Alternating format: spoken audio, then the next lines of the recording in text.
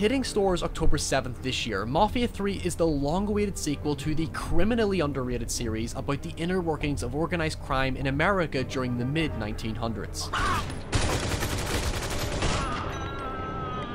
From Mafia 1 through to Mafia 3, the series takes place over the course of 38 years, and portrays a very vivid representation of all the sights and sounds you'd associate with American life during those years.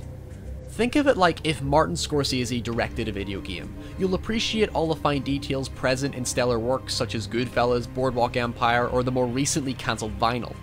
Mafia was all about real authenticity, and telling a rich and emotionally captivating story, and both games released thus far have delivered on that promise. Remember, kid, this is your last chance. Czech writer and director Daniel Vevra was adamant about creating a mature and dramatic experience that followed closely to the cinematic inspirations of Scorsese's Goodfellas and Francis Ford Coppola's The Godfather, and trust me, it wholeheartedly sticks to that intention. Finally, done. Okay, now who's gonna bury him? Mafia was already at odds with Grand Theft Auto 3, which released a year before and practically dominated the open-world gangster market. But Mafia was different. It wasn't about being a sandbox shooter, it was about telling a more controlled and focused story with very intimate third-person combat. Whereas GTA 3 had a more lighthearted and comedic sensibility, Mafia played itself very straight, with a somber tone and touches of character humour. It was violent, drenched in melancholia, and explored the mobster mentality with intelligence and creativity.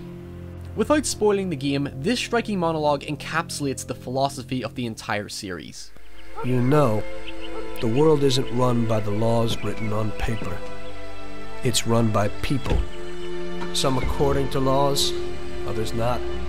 It depends on each individual how his world will be, how he makes it.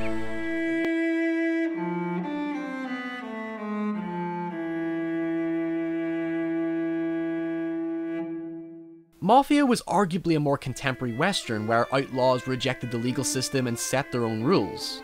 Mafia 1 is set in the Great Depression era of the 1930s, in the Chicago-inspired setting of Lost Heaven. You play as Tommy Angelo, a taxi driver who's in the wrong place at the wrong time and ends up escorting two henchmen of local mobster Don Salieri from a rival gang, ultimately being offered a job, and from there, you follow Tommy's subsequent rise to power.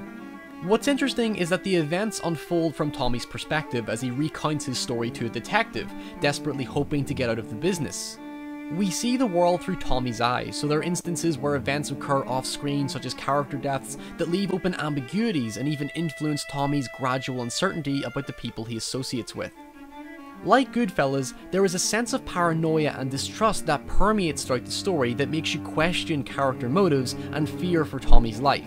These are fleshed out characters with distinct personalities, and the world and storytelling is grounded in realism. More so, it was one of the first games to add an emotional layer to combat. Whereas GTA aimed for unremorseful chaos, Mafia was much more tightly focused, pitting you against less enemies, but also making you feel more weight and consequence to your actions. There was a real gratifying kick behind each weapon, especially the Tommy gun and shotgun, but the way enemies fell down in anguish was quite intense. Some enemies would clench their wounds while others would crawl away in fear and agony, and for 2002, that was an immensely shocking thing to see. In fact, the gunplay actually mirrored the smooth and streamlined mechanics of Max Payne, which came out a year before it. This was further heightened by the impressive driving physics and vehicle controls, given that Mafia was originally conceived as a driver-inspired game.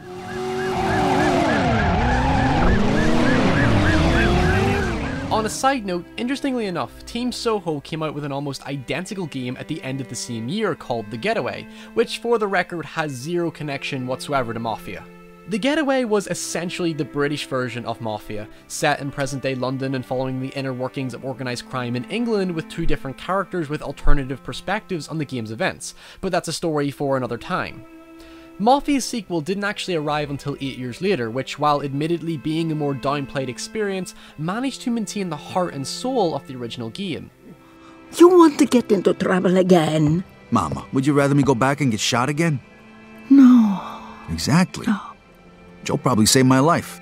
Set between the 1940s and early 50s in Empire Bay, which was an amalgamation of New York, Chicago, LA, Boston, and Detroit, you played as Vito Scaletta, an Italian immigrant who gets involved in organized crime to help pay his family's debt following his discharge from the army. Hi, Mama. I'm back. Vito. Vito, my boy.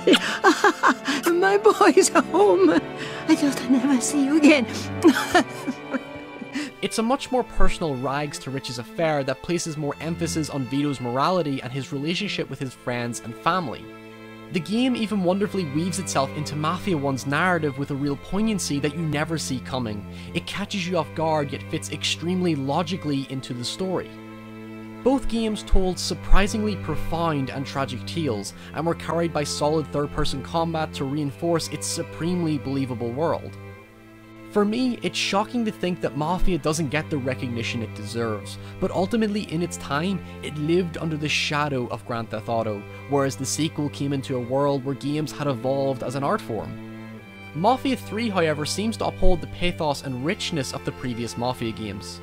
Set in 1968 in New Orleans-inspired New Bordeaux, we will be fitting into the shoes of Lincoln Clay, an African-American Vietnam veteran who was once part of the Black Mob before they were massacred by the Italian mob.